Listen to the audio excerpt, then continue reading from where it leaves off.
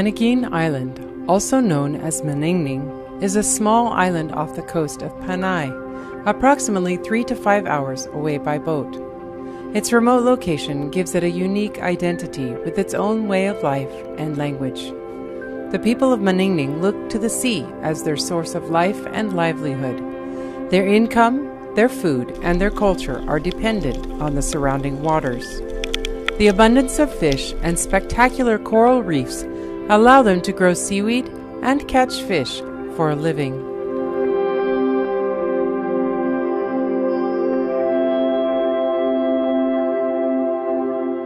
When Typhoon Yolanda struck in 2013, the whole island was devastated.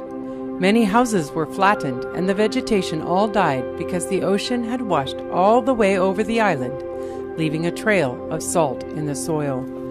The wind also uprooted many trees. The beautiful green island turned into a withered brown wasteland.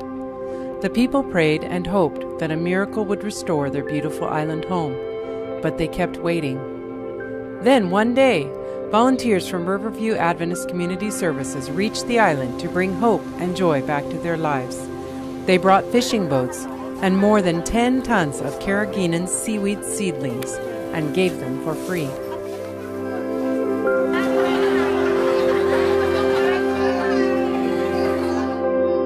Now the islanders could fish again, and their seaweed plantation began to be revived. The people have seen a glimmer of hope as these blessings from God have come in answer to their sincere prayers. Despite all the help they have received for their livelihood, the people of Maningning discovered that they also have a spiritual thirst. A Seventh-day Adventist church had been planted there 18 years ago, but the pastor had moved away, and pastoral visits since then are rare. Families are gathering together, eager to study God's Word and hear the Gospel. Currently, Jesus for Asia Bible Workers, organized by the Riverview Adventist Church, are initiating Bible studies and helping the local church to grow. An evangelistic meeting was recently conducted on the island, to everyone's great joy. The work in this mission field is just beginning. There are still many challenges, but the Bible workers are pressing forward, trusting God to help them through every challenge. Please pray for these dedicated workers, that the hope God has brought to this island will continue to spread, to reach more precious souls for eternity.